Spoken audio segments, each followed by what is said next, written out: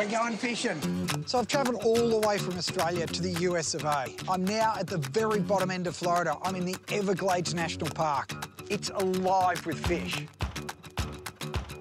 Steve, how the hell are you, mate? Good, and yourself? How you doing? Mate, I am amping for this, the Everglades. All right, you ready to rock and roll?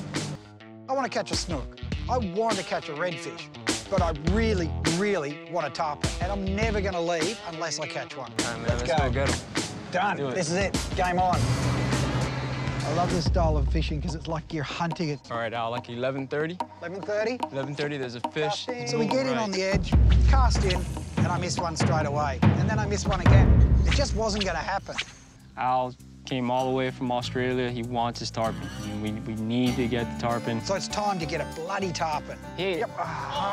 Ripped it out of his mouth. Cast now, go way Nasty fish. He's jumping and carrying on, comes right to the boat, jumps at the boat, falls off. That's the thing, though. I mean, it could be frustrating, but, oh, spit it. That's just our luck. What was that word? Frustrating? I think I could use another word for that.